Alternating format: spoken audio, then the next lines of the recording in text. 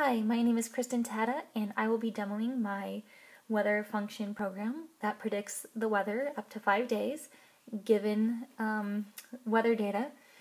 And this particular function uses, or this particular program uses weather data from winter of 2014. The dates range from December 21st of 2014 all the way until March 19th of 2015 of this year. So this weather data, weather forecast program, like I said, it spits out it outputs a 5-day weather forecast. And the only thing that it needs is just 2 inputs. So the first input that it needs is R, which would be the current day's weather pattern. The current day's weather pattern can fall into one of 8 states, as can be seen here. They're categorized into 8 states. And, just for example, the first state that, that it's possible for the weather data to fall into is that the day is hot, rainy, and windy. What I mean by that is that hot has to mean that the temperature has to be greater than or equal to 72 degrees for that day. Rainy would mean that the rainfall had to be greater than 0 inches. And the wind factor, so the mean wind speed for it to be considered windy had to be greater than or equal to 5 miles per hour. So according to this legend, you're going to categorize the current day's weather, pattern into one of these 8 states. So for R, we're going to input a value between 1 and 8. T is going to be the order of the Markov chain that we want to use to predict the weather. So for a first order Markov chain, we'll input 1. Second order, 2. Third order, 3, and so forth. Here we have Q, which is the transition matrix, which holds all of the data, so the percentages. So given a current state, it's going to, the row for that current state is going to contain all of the percentages for the next day's state, the next day's weather pattern. So this is going to be the first row of our 8x8 matrix. And this is, like I said, the first row. The first row is going to be hot, rainy, windy. So hot, rainy, windy, as you see, it's all zeros. The first 8 entries are zeros, except for 1. And there's a 1 right here. And that's on the 1, 2, 3rd state. So it means that if it was hot, rainy, and windy, you can expect every day, actually not expect, but every single day in the data that I collected, whenever it was a hot, rainy, windy day, the next day was hot, dry, and windy. So, and so forth. So the next 8 entries are going to be for cold, dry, and calm. So if it's cold, dry, and calm, you have a 0% chance of the next day of being hot, rainy, windy. 3/12 is 1/4, so 0.25% is going to be, cold, dry, and calm. And so, like I said, so this is the percentages for the next day's data. Now, depending, let's see. So now we want to update our transition matrix because that's just a first order. So what if, we wanted a second order? So as you can see, the new matrix would be equivalent to this transition matrix Q raised to a certain power. So if it's for the first order, it's going to be just raised to the 1st degree, which would just give us back our Q, our transition matrix. If we want 2, then it'd be Q squared. So this 8x8 matrix times itself, another 8x8 matrix, which would output another 8x8 matrix, which, would be Q to the 2nd power. And if we wanted a 3rd order, it'd be to the 3rd power, and so forth.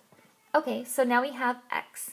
The next line of code says X is equal to, we're going to take our matrix M, and we're going to look at the row R, which was our state. If you remember up here, we inputted a number for R, so whatever state that we are in is going to correspond to our row. And so X equals this matrix, the row of the matrix, and it's just saying every entry in that row. So this line of code is just saying, hey, give me all the percentages of the row that corresponds with the state that I'm interested in. And then this next line of code says y is equal to the maximum of that row. So the only thing that we're interested in, because weather data or weather prediction is going to be, based on percentages and based on the most likely, weather pattern to happen the next day. That's all this is saying. Just give me the highest percentage in that row, and that's what I'm gonna, output as my next day's weather forecast. And so then we're gonna look at, that entry that we find to be the highest percentage. We're gonna see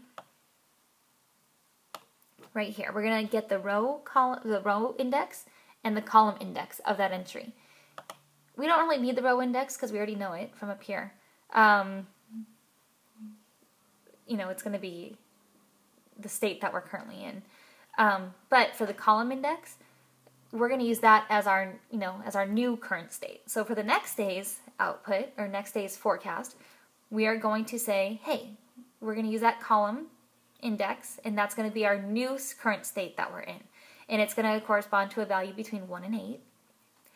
And so the next line of code is going to say, hey, here's our matrix, looking at our matrix again, our same matrix, because if you use first order chain, it's going to be first order chain for the whole entire, prediction. Second order chain, for the whole entire prediction, and so forth.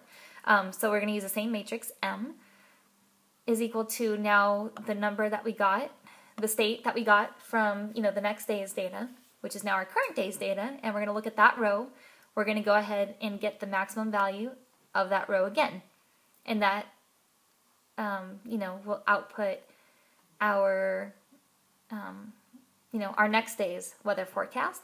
And then again, we're going to take the column index and of that entry, of that highest percentage, and we're going to make that our new current state, which we're going to use here. And it's a recursive algorithm in that it just, does the same thing over and over again.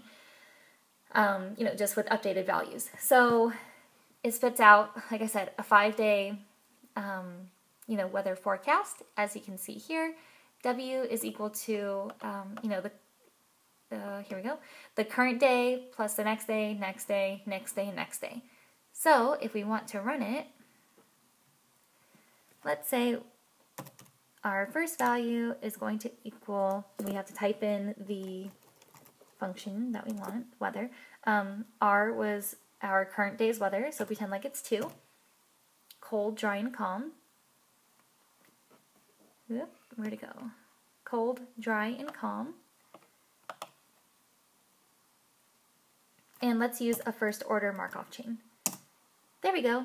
And see, the output is an array of numbers corresponding to the legend that we saw on the other screen. Our function file. Let's see, so we have, 2, and then every day thereafter is going to be 6. So if it starts out as cold, dry, and calm, every day for the rest of the week, it's predicted to be cold, dry, and windy. Oops, cold, dry, and windy. Let's go ahead and compare the difference between the different orders of Markov chains. W2 is equal to weather. It's cold, dry, and calm again, and let's do the second order Markov chain. And let's go ahead and see the difference between the third and fourth.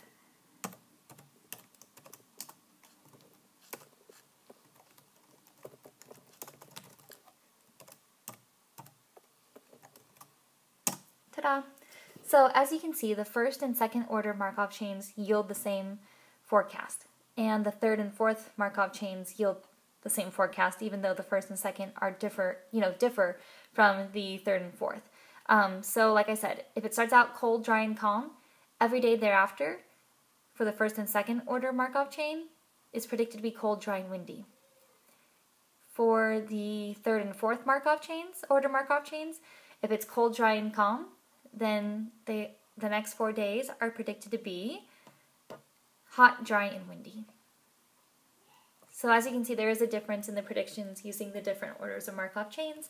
The higher order typically yields, more accurate results. Okay, thank you for watching my demo. Bye.